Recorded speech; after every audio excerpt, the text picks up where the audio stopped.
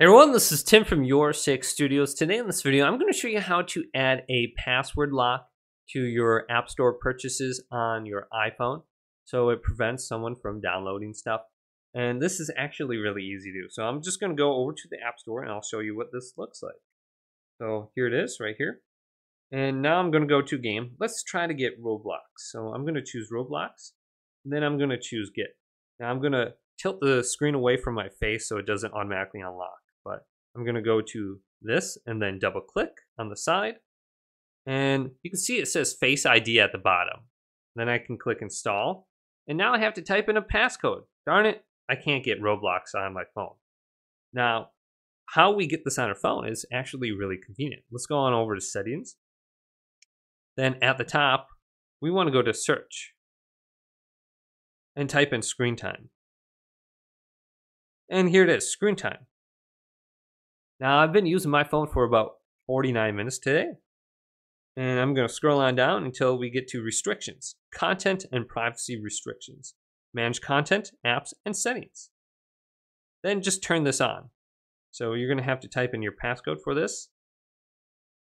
And then turn it on at the top and go to the next option down, iTunes and App Store purchases. Then we can go to where it says store purchases and redownloads. So we can allow installing apps, deleting apps. Maybe we want to completely just get rid of the App Store so we can't download anything.